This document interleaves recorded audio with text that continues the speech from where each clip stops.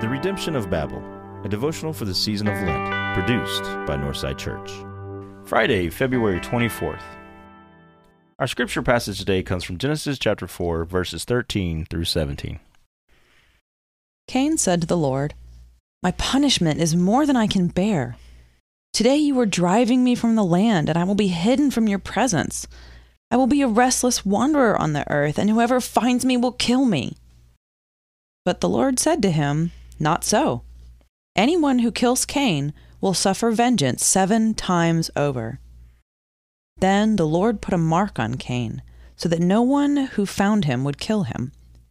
So Cain went out from the Lord's presence and lived in the land of Nod, east of Eden. Cain made love to his wife, and she became pregnant and gave birth to Enoch. Cain was then building a city, and he named it after his son, Enoch. Cain is a constant reminder to me that things can always get worse. Have you arrogantly disobeyed God and done the one thing that you were not allowed to do, thereby introducing sin and death into God's good creation, breaking the whole thing that God had worked so hard to create for you, and so getting you, your family, and all your descendants banished from a utopian paradise where you walked with God in the cool of the day? Think it can't get any worse? Cain responds, "Hold my goat's milk." Even outside the paradise of Eden, God had so ordered creation as to keep chaos at bay.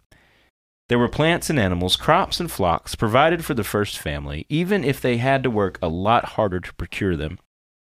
Though they no longer walked with God in the garden, God was still present with them. Things were not what they were, but it certainly could have been worse. And this is where Cain Adamson steps onto the stage. Cain is angry because God favored his little brother Abel's offerings and not his. It's an attitude problem that leads to the first of many cases of sibling rivalry gone wrong in the Bible. God warns Cain about his anger. Sin is crouching at your door. It desires to have you, but you must rule over it. In response, Cain immediately murders his baby brother. God punishes Cain's act of chaos by banishing him even further, casting Cain into the wilderness to become a restless wanderer. Even then, God shows grace by marking Cain with a symbol, a tattoo on his forehead that ensures God's vengeance if anyone harms him. The first 2 brothers in the story of creation, and one of them has killed the other. Still think it can't get any worse?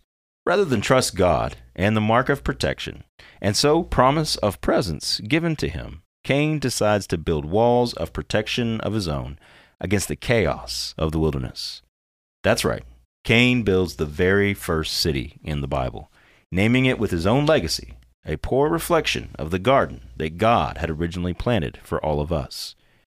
But before we blame or laugh too hard at Cain, isn't this what we do when we feel like lonely and restless wanderers in the wilderness of the world?